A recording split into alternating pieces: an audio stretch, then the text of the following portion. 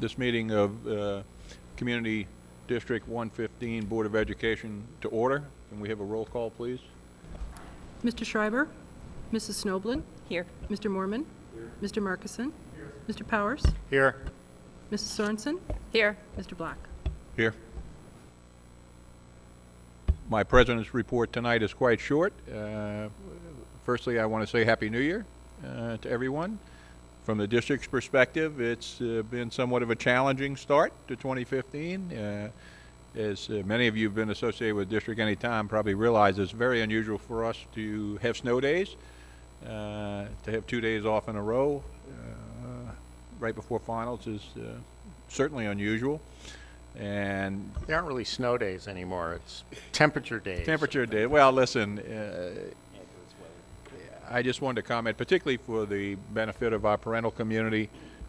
These are never easy decisions. Thank God they're not mine or the board's decisions. They're Mr. Simic and the staff's decisions. But I know there's a considerable amount that goes into them, and it's something that requires a lot of thought and collaboration and data gathering, and many times it's a no-win situation.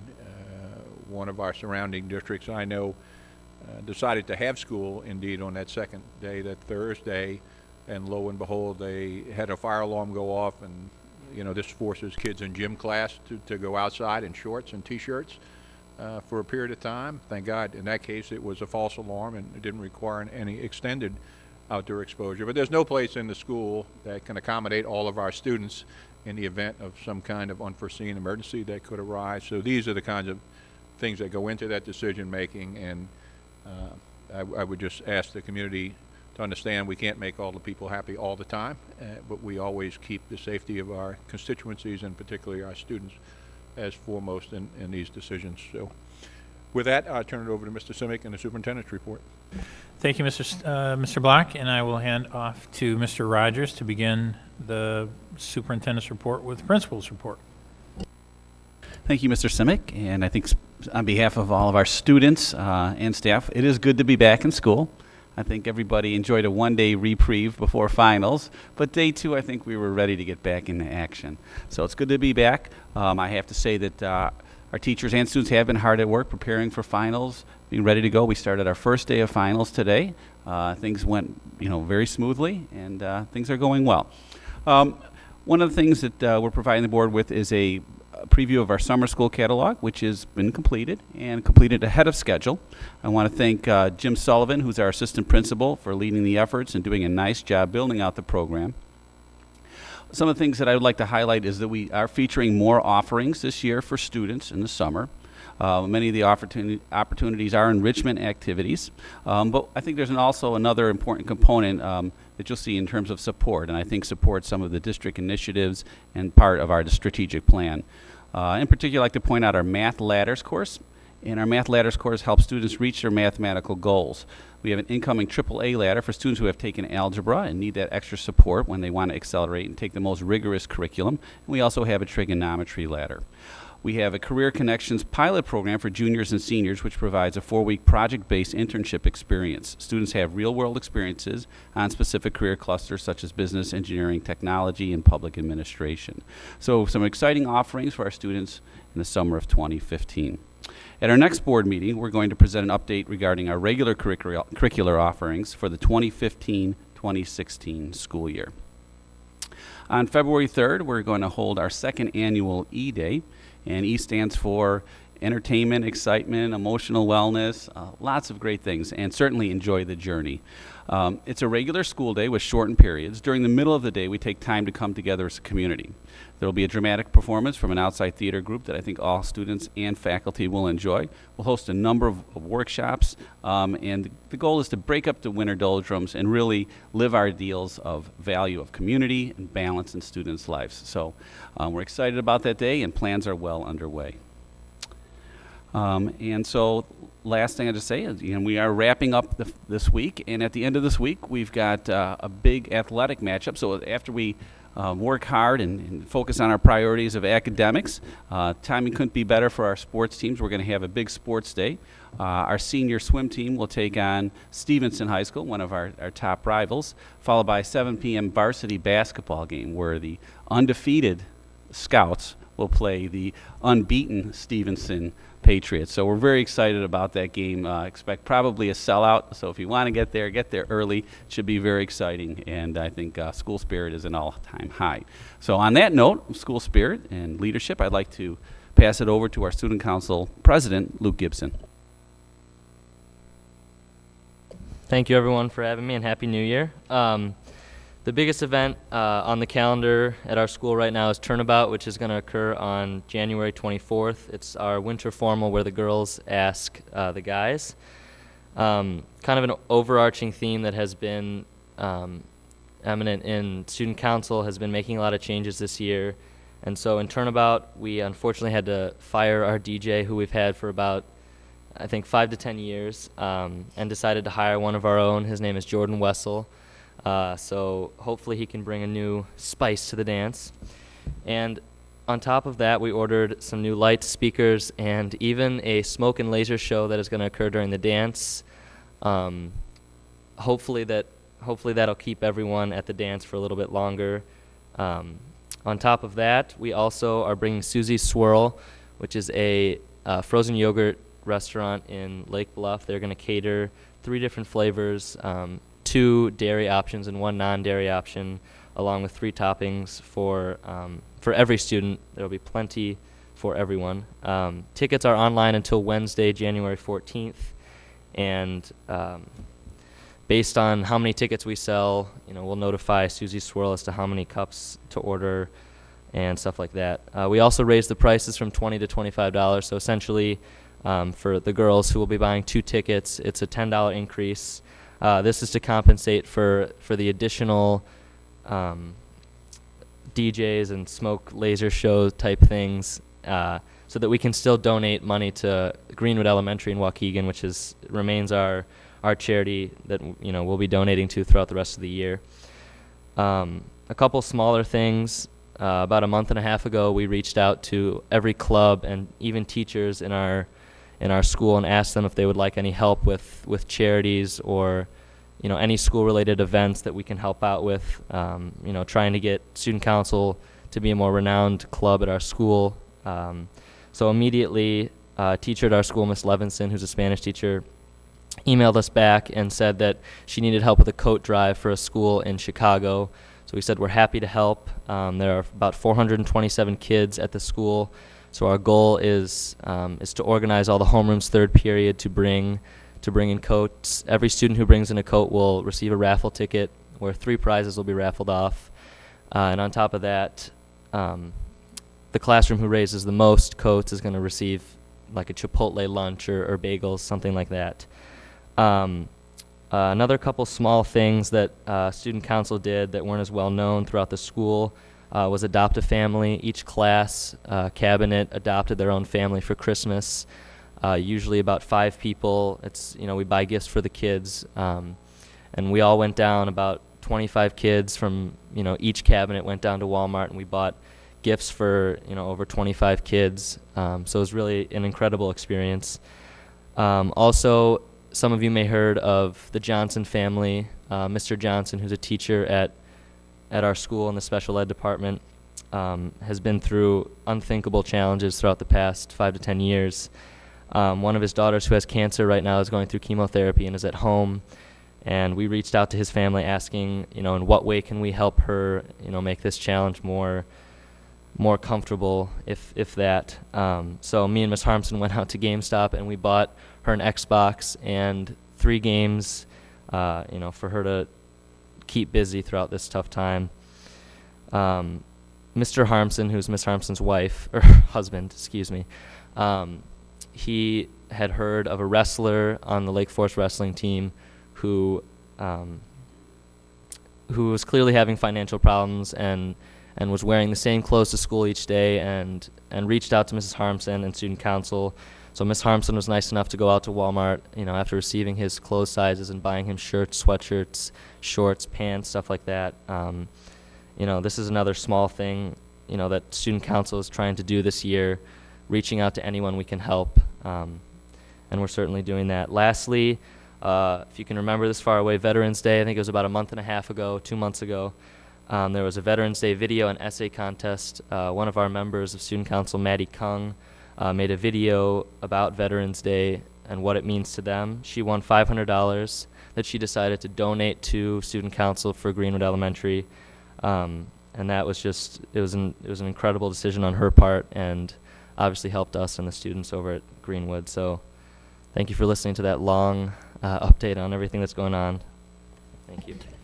It's a great update, Luke and Mr. Rogers. Thanks very much for that.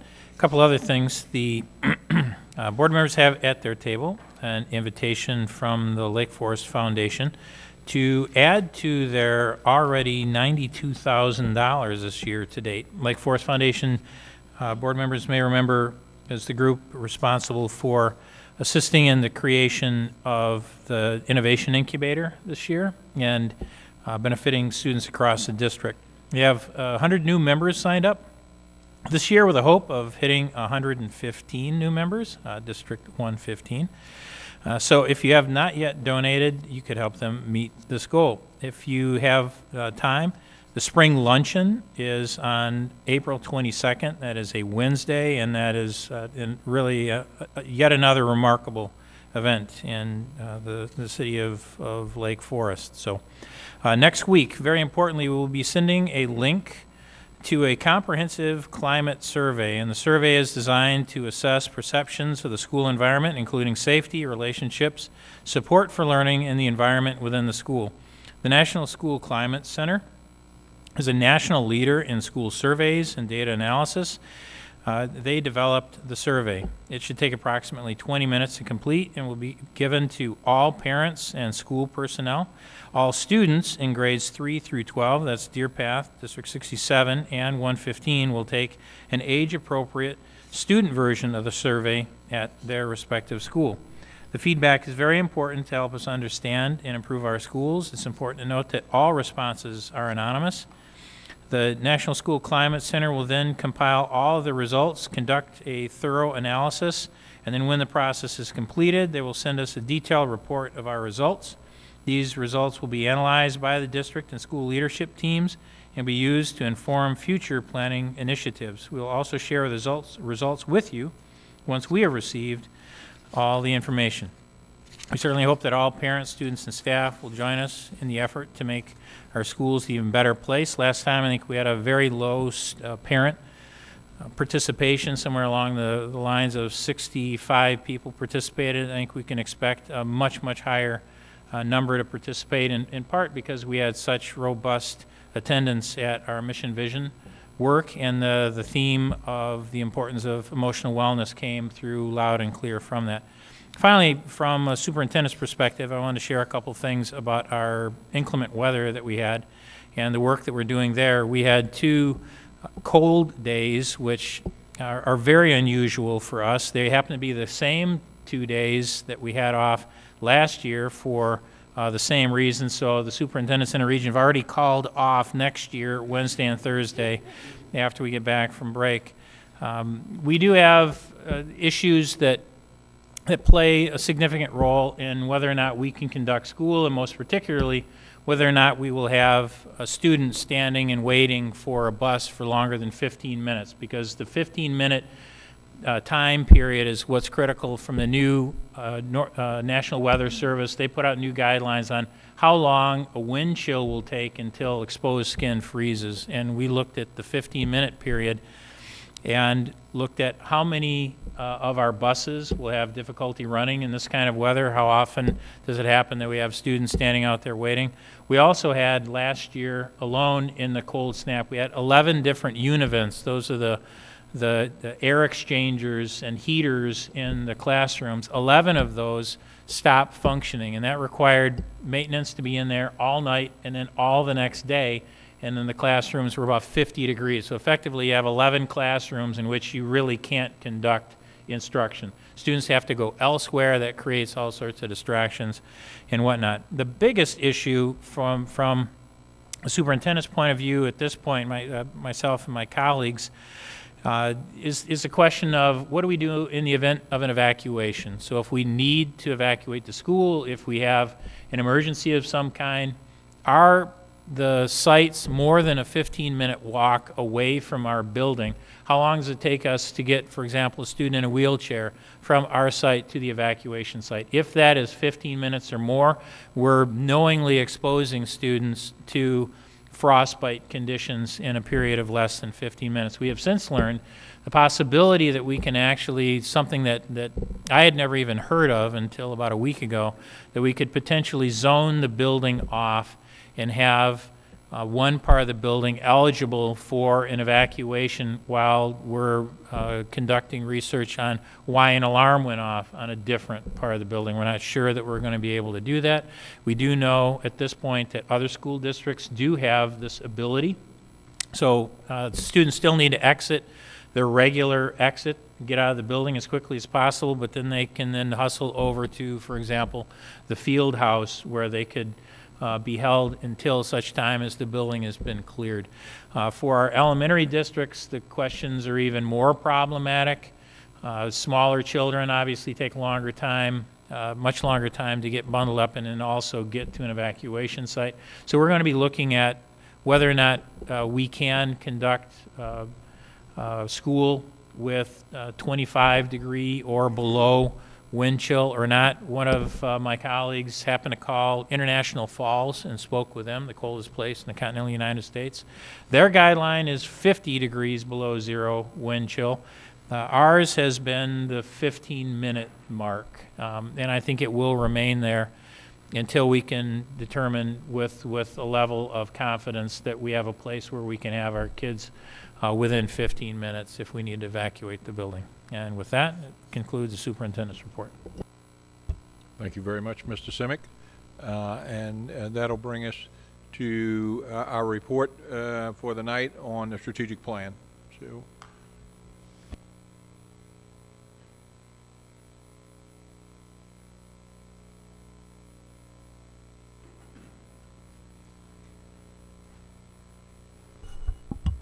okay.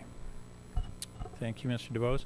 So this is an update on our strategic plan. The strategic plan is an outgrowth of the mission and vision and milestone project we had last year. And what I want to do is provide an update on some of the qualitative and quantitative things that we are doing, with more of a follow-up later on in the year, with more of an emphasis on our quantitative, the numbers that we have that we're driving, that many of these activities are driving towards.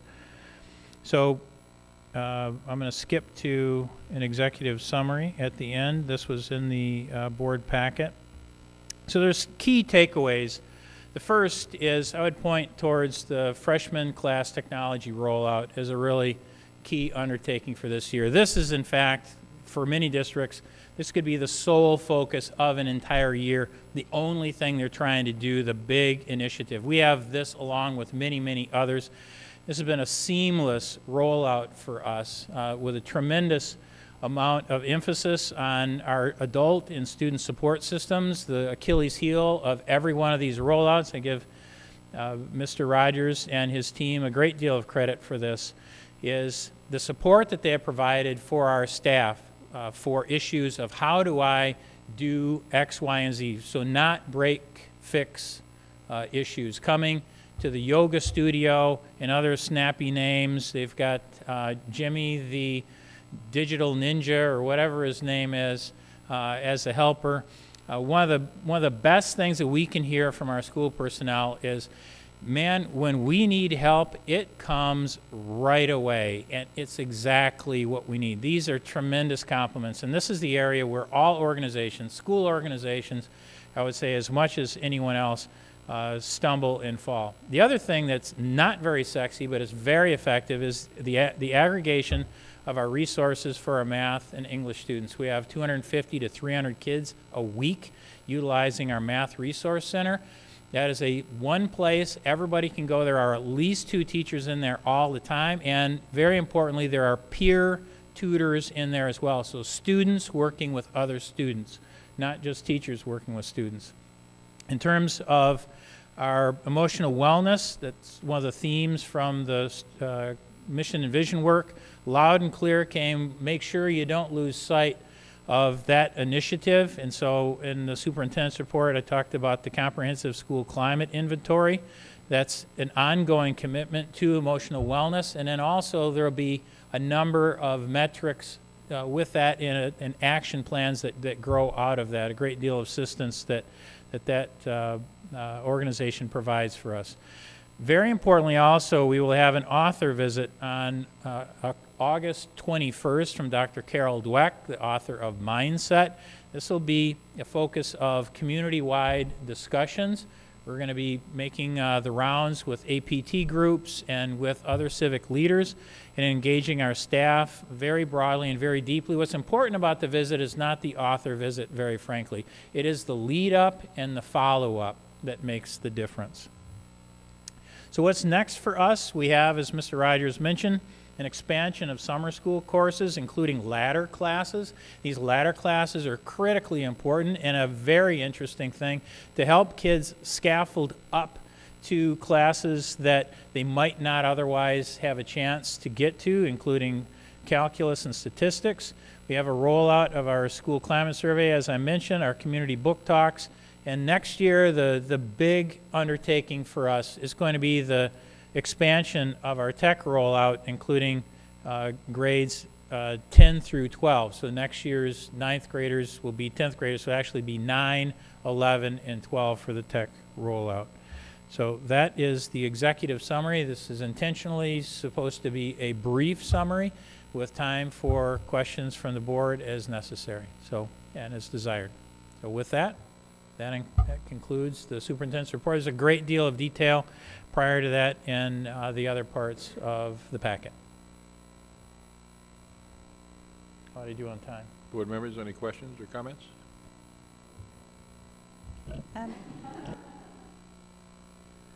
I just wanted to say that I'm really glad to see additional summer school offerings. Okay. Thank you. I was very pleased. We talked about it in cabinet today, and a lot of work, a lot of background work went into that, and that's something that I know some of you as parents and as you've heard from community residents, they would like to see more of this offered. And so not only are we expanding it, but it's also, we have the catalog and the offerings out earlier than our neighboring districts. Any other questions, comments, or confessions from the board this time? So, we're good? All right, so look forward to me coming back later on in the year, and we'll have a more detailed look at some of the quantitative metrics, the ACT data, the persistence data, and so on. Some of those we've discussed in other parts, so we'll put all those together into one presentation for you. So thank you. Thank you, Mr. Simic. Now we'll have time for comments from any member of the public who's here. Look out in the vast audience. There's one member of the public here, if he would like to make a comment. He happens to be a candidate for the board in the upcoming election. Thank you. I suspected you wouldn't want to comment, but I had to ask. It's on the agenda here. Okay, that then brings us to board committee reports.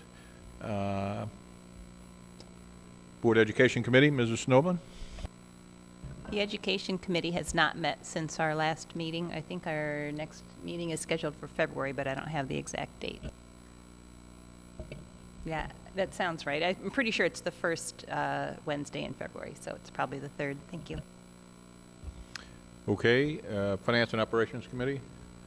John? Finance and Operations did meet, met on January 9th, and thanks to my friend and colleague Dave Schreiber, he attended that meeting on my behalf. In fact, he tried to attend twice since I told him the meeting was actually Thursday the 8th instead of Friday the 9th. So Dave, if you're out there, I owe you one. Thank you. No, we had a great meeting, and this is a supplemental meeting. One of the changes that we made with Finance and Operations at the beginning of the year is realizing that it's much harder to get new meetings on the calendar than it is anything else. So we made sure that we booked some additional dates, and this is one of those meetings that we did have the luxury to have. We covered several things. The first was an update from William Blair on the municipal bond market and those rates. So the public knows we're constantly looking at what those options are. We still have some options available to us. The good news is there really isn't much upward pressure on rates at this point with things that are going on. In fact, the rates have slipped a little bit, which is a good thing for us at this point. What it does is give us a little additional time to continue to take a look at that, and none of us on the board profess to be experts in that regard, which is why William Blair is involved, and Alan and his whole team do a wonderful job in constantly staying in touch with what that looks like. So the public should know that we're constantly involved in making sure that we're monitoring that closely. We also had an update on an RFP for online registration, which we're going to talk about a little bit later on, so I won't go too much into that. We also did a technology overview. As you know, we've made commitments in technology on behalf of the whole school. I think we got a fantastic technology team that's working on developing not only what has worked, what we need to fix, what needs to be revised, but also start thinking more in terms of a 5-year plan.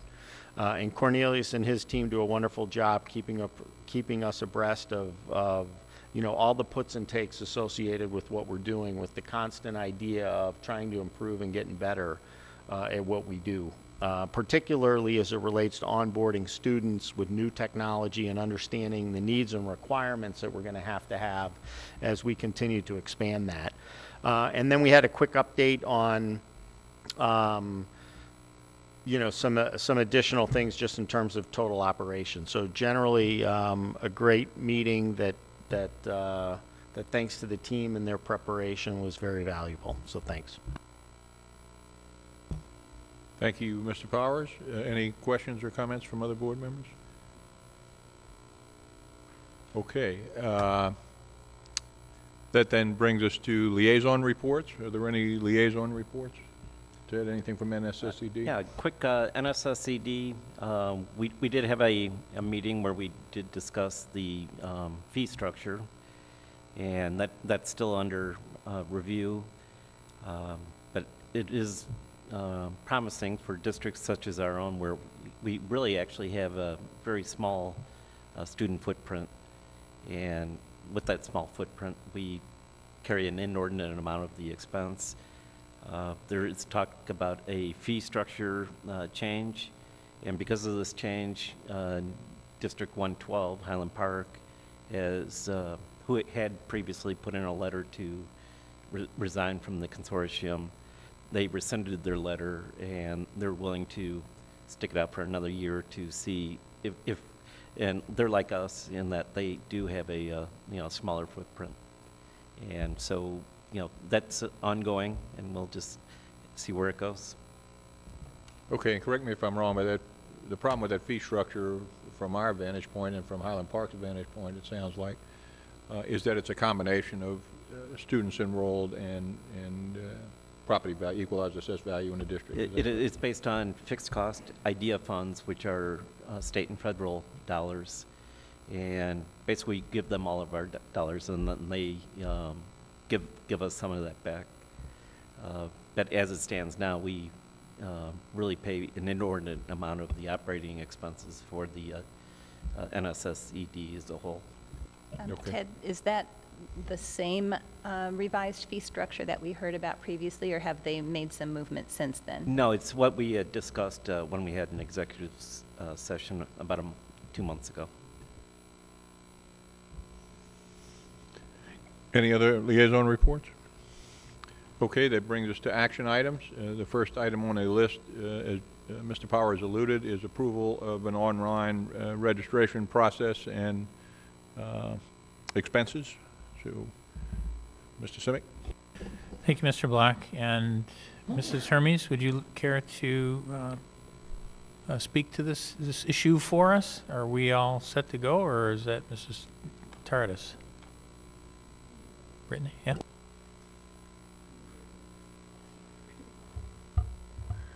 So Included in your packet tonight is a memo that explains the district's process for selecting and recommending an online registration vendor. As some of you may know, our current registration process is pretty inconvenient and manually intensive for both parents and staff. So our aim with the online registration system was to streamline this process and allow parents to register and pay fees all at once. So to start this project, we formed a committee of 10 members, which consisted of administration, business office officials, school secretaries, athletics, both from District 67 and 115. This committee developed an attribute list. If you could have anything and everything in an online registration system, what would you want? We used this list and developed an RFP. An RFP was sent out to 12 online registration vendors. We received 5 responses, and from the responses we received, we invited 3 companies to present to our committee. After the presentations, we narrowed it down to a company called InfoSnap. InfoSnap is used widely in Northern Illinois by many, many school districts. They have a clean and concise interface for parents. As a back-end user, you'll receive the necessary notifications. The system will allow us to manipulate data and receive the necessary reports. It's also endorsed by PowerSchool, which is our student information system. So the information that will be collected in InfoSnap will be directly uploaded to PowerSchool. There'll be no manual data imported into PowerSchool anymore. And we receive positive references from current and even former clients of InfoSnap. So we're recommending InfoSnap to move forward for the 15-16 school year. This will allow us to have online registration for our sophomore, juniors, and seniors. And then 16-17, we can add on our freshmen. Freshmen register in February, and February is right around the corner, so we're getting there. So that's what we're hoping for. I'd gladly answer any questions if you guys had any. No questions, but I was very, very impressed in reading the packet by the process that you went through and the quality of your RFP. That was your work. Congratulations. Thank you very much. Brittany, from a cost perspective, you did a nice job laying out year 1, year 2. Any guess as what some of the ongoing costs may be in year 3 and beyond? What I've heard from other districts is there's a percentage increase. They had first came to us with a contract that said a certain percentage, and we asked that to be removed so we can negotiate it going forward. If we see no changes that would need to be in year 3 with the system, we don't feel like there should be a percentage increase, or if there's a significant decrease in enrollment or what. So I don't think there's a big increase that's expected, but it's negotiable with the company after year 2. Thanks. So with this, a parent in District 67 can have their child go to the high school and not have to fill out all the same forms for their twins or their triplets or what have you. Is that correct? So it's a little complicated. District 67 and District 115 have 2 separate PowerSchool servers, and Cornelius, correct me if I'm wrong. What we do now is we do get PowerSchool information on our students from 67 and 65 and put it into our system. I believe that we will still be able to collect this, so when you go to InfoSnap, you'll see your information in there and correct it if needed. But your students won't necessarily be linked because it's 2 separate student information systems. That's a huge time savings for parents, and yeah, as a user of both of the districts, I can tell you that it is really going to be very, very well received by our parents because they can do this at their leisure. And if they need any hand-holding, they can come into this office in the summertime and get help at any time. Is that right? Correct. So it is going to be online, but we'll have a couple different options. So we will have a computer available for anyone that needs to come in. We will also gladly send out a registration packet, paper-based, if they would still like to do that. Or we can even do it over the phone with our registrar or Natalia, our fee specialist in the business office. So many options out there for families. Any other questions? Any further comments? Thank you very much. Sounds like a great program, and I'm sure the parent community, as Mr. Simic said, will look forward to it immensely.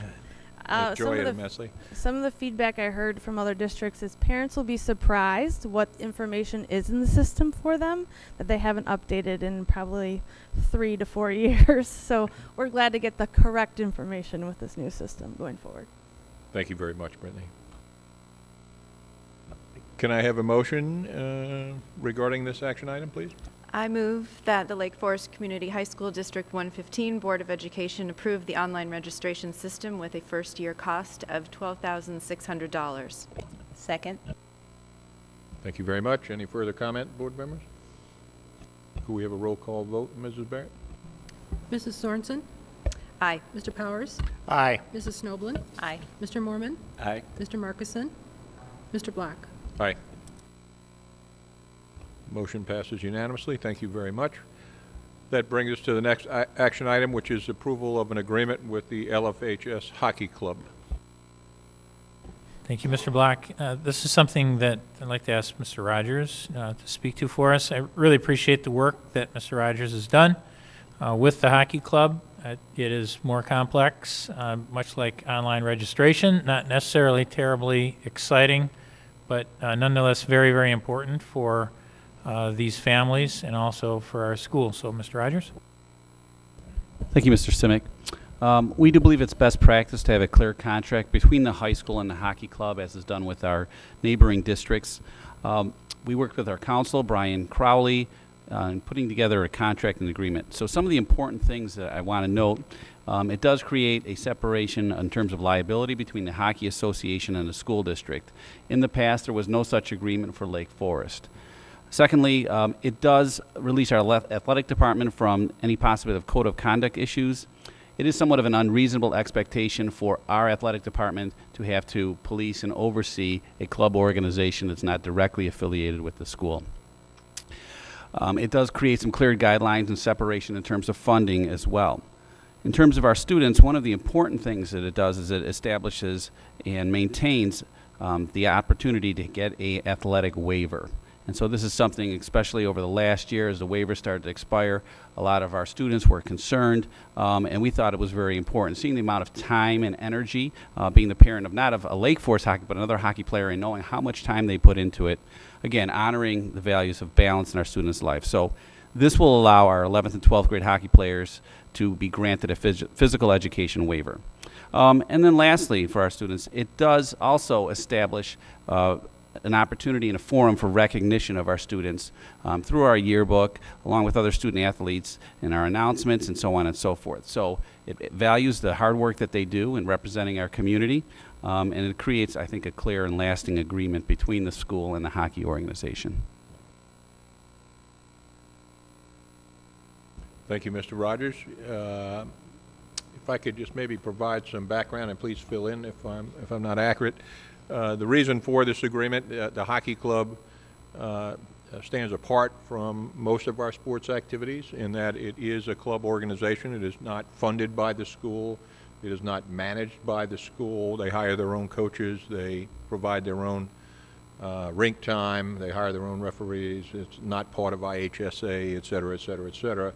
And yet we want to provide the opportunity for our students to play hockey under the Lake Forest High School banner and provide them the recognition that other sports activities can provide in terms of yearbook and honors night and these kinds of things. Is that a correct summary? Absolutely. The only thing I would point out is it will be the Scouts Hockey Club. It will no longer be the Lake Forest High School Hockey Club, so they'll be the Lake Forest Scouts, and that's part of the legal issue, working this through and to enable it. But you're absolutely right in terms of the spirit of this agreement. And so one of the ways that we're able to guarantee the waiver is we kind of did our due diligence and looked at how could we provide this waiver for a club sport.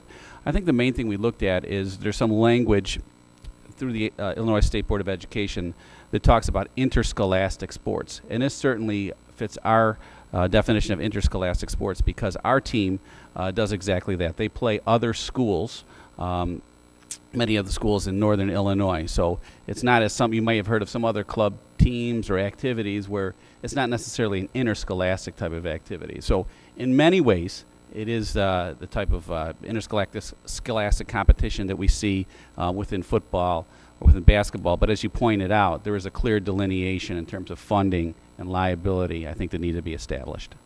Is hockey the only sport we have like that now, or are there others? My impression is there is at least one other, but please. So hockey is the only sport that we have that's like that. Lacrosse is an interesting sport too. We also have field hockey, which is not an IHSA sport, so they're kind of in between. So with the field hockey situation, and there's a different type of a setup, it actually is a school-sponsored sport, but it is not an IHSA sport. What about sailing? My impression was the Lake Forest Sailing Club was more attuned, more similar to hockey than.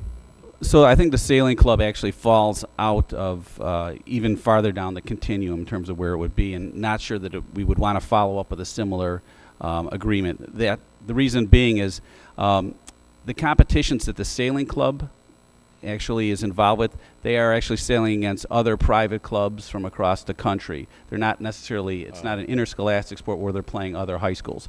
Also, the makeup of the sailing club involves kids from multiple schools as well. Okay. Well, thank you very much. You're welcome. Thank you. Real quick, is there any member of the Lake Forest Hockey Club that is not a member of Lake Forest High School? Our understanding on the boys' side, there is not. On the girls' side, which we have not entered an agreement with them as of yet, you do have girls from other schools involved. But on the boys' side, it's my understanding at this point that it is strictly Lake Forest High School students. There's nothing with this new agreement, there's nothing saying that, I mean, they can determine what their own team is based upon their own rules and bylaws. They don't necessarily have to be Lake Forest High School students. I believe you're correct. I just had a question, Mr. Rogers. Are there any other sports or activities that would qualify for the athletic waiver? I'm thinking kids that play tennis outside of the school tennis team, or dance, or... In doing our work, we contacted the regional office. We also looked at very closely at the language, trying to see if there was an interpretation, talk to our attorneys. At this time, we do not see any other activities. I think there's also the idea, and there certainly are exceptional athletes, exceptional students that partake in individual activities. You might have a figure skater. You might have somebody that's involved with equestrian events. But right now, that would not be covered because, again, we're looking for interscholastic sports, and that's the thing that we're hanging on in terms of the definition, which allows us to have this type of agreement. Otherwise, we can't see how we can justify the state's requirements for giving a waiver.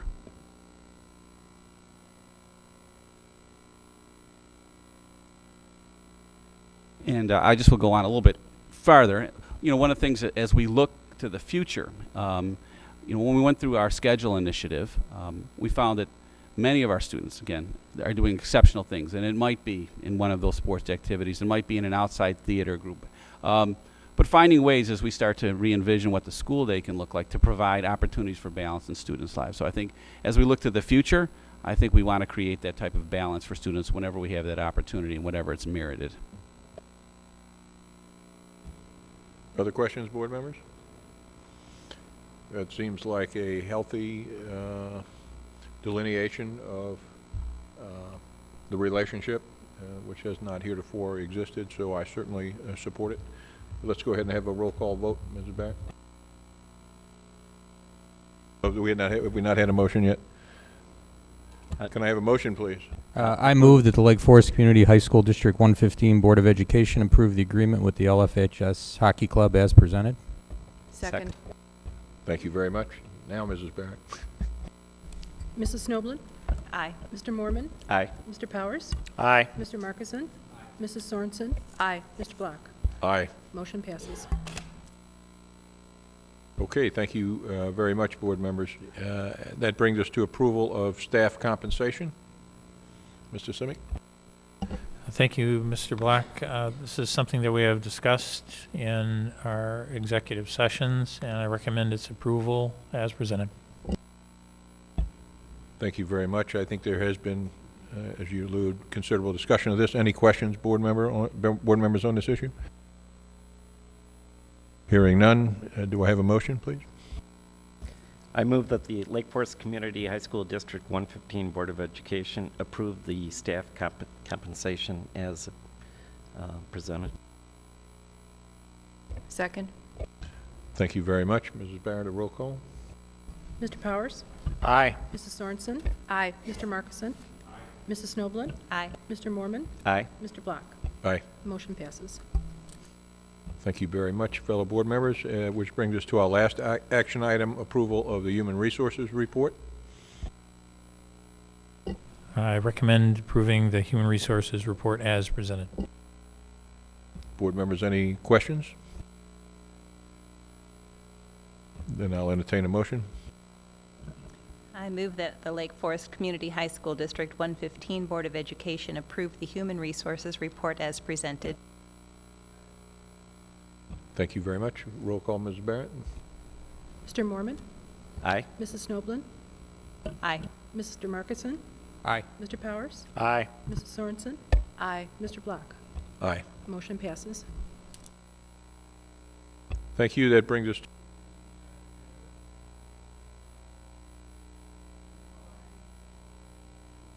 approval of disbursements and payrolls and financial statements for December 2014, approval of towel service contract, recognition of the code gift, minutes of the regular meeting of December 9th, 2014, minutes of an executive session on December 9th, 2014, and the routine disposal of audio recordings.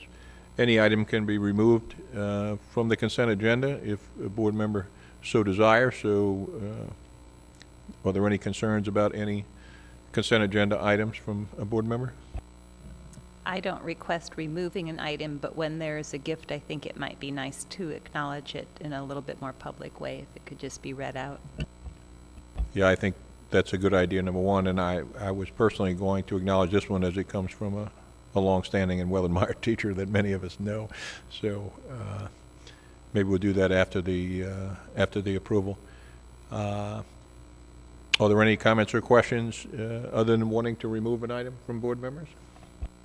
Otherwise, I'll entertain a motion to approve the consent agenda. So moved. Second. Thank you very much, Ms. Barrett. Mr. Powers? Aye. Mr. Markison? Aye. Mrs. Sorensen? Aye. Mrs. Snoblin? Aye. Mr. Powers? Aye again. Thank you. Mr. Black? Aye. I'm on some medication. That's why I'm having problems remembering to ask for motions and what have you. Maybe you have a similar excuse, Ms. Barrett. Mr. Mormon? Motion passes. It's the Chicago way, right? Or I could say the Louisiana way in my case. And I didn't find that remotely funny. just for the public record. Okay, two issues. Mike, would you like to, Ms. Simic, would you like to make some comments about the code gift to put it in its appropriate perspective? Yeah, I'd be very happy to. Mr. Black, you mentioned one of our long-standing and very beloved teachers, Mr. Dan Code, has been kind enough to donate an open water kayak to the district, and he receives no services or remuneration for this donation.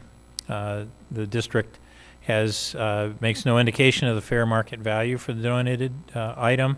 They are tax deductible by law, but in this case, Mr. Code has donated a kayak from his family to our school to benefit our outdoor education program. And Mr. Moorhead, Mr. Werner, and Mr. Landvik use these kayaks a great deal and very much appreciate that donation. And speaking for the rest of the board, we appreciate it as well, and we appreciate Mr. Code's longstanding and wonderful service to the district. So, on another matter related to the consent agenda, some of you might remember there was considerable discussion at the last meeting about whether there were indeed regulations about what went into consent agenda as opposed to in action items. And Mr. Simic, you've done some investigation into that, so if you could inform us as to what you found out. And working from my likewise sketchy memory, I'll do what I can on that account. We spoke with our district attorneys on what may and may not be included in the consent agenda. There are no state laws that govern what should be on a consent agenda or not. It's very much up to the discretion of the board, and in this case, the initial placement of what is on the consent agenda is something that is done by the board president, typically in conjunction with the board vice president, in discussion with the superintendent. And then at the time of the meeting, any one of the items can be removed from the consent agenda by any board member at their request.